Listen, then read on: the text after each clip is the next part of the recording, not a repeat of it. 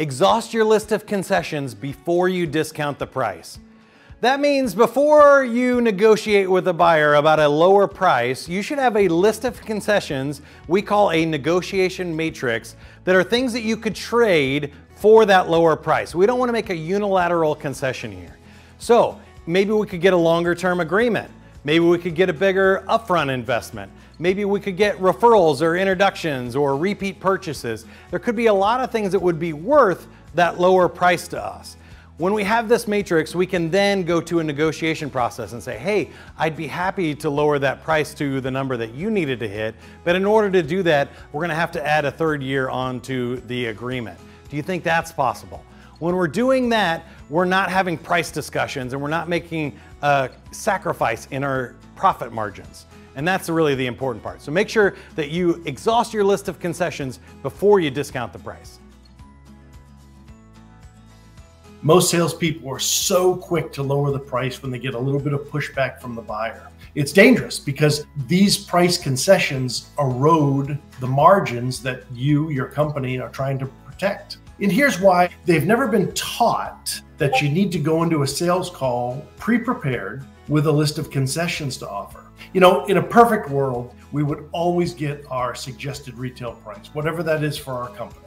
But we don't live in a perfect world. Some of us have the ability to discount. Of course, others watching this video, maybe that's not an option, and maybe this rule won't apply to you. But when it comes to price and negotiating, customers want to get a better price. They want to feel like they're getting a value.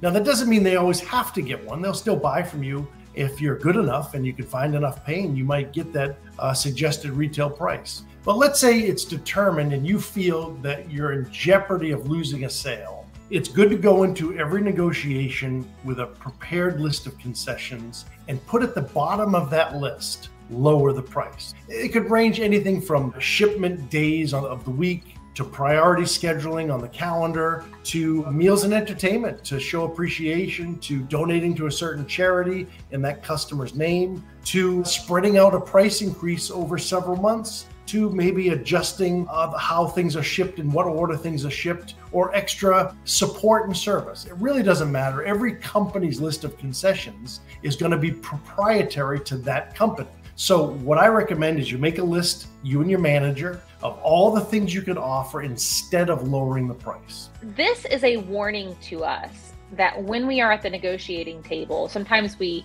get in our own head thinking that we're negotiating the price, the exact cost of whatever it is our solution is. And there's so much more that could be put on the table. And some of those things don't even necessarily cost us very much. So what's helpful is to think about, prior to a negotiation, what are my, we could call them transparency levers. These are the things that are important to me that I can negotiate at the table that are not priced. So things like length of contract.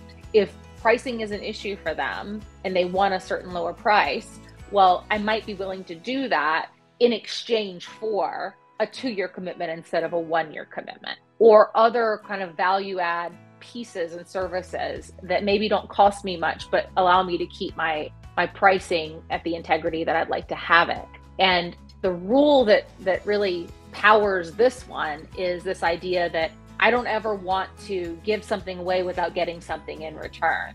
So if I'm going to work through a list of concessions, every one of them has something on the other end. If they're saying we need you to lower your price, I'm saying, can we adjust? We can either adjust the scope. So if you only have this amount of money, we're going to have to take some things out. Where would you like to start? Or I'm going to get a longer contract in exchange for that, or better payment terms, however I might define that. Discuss this rule with your sales team and think about how you can apply it in your sales process. And don't forget to subscribe to Sandler on YouTube for more information, weekly video tips, and to join the discussion in the community. We'll see you over there.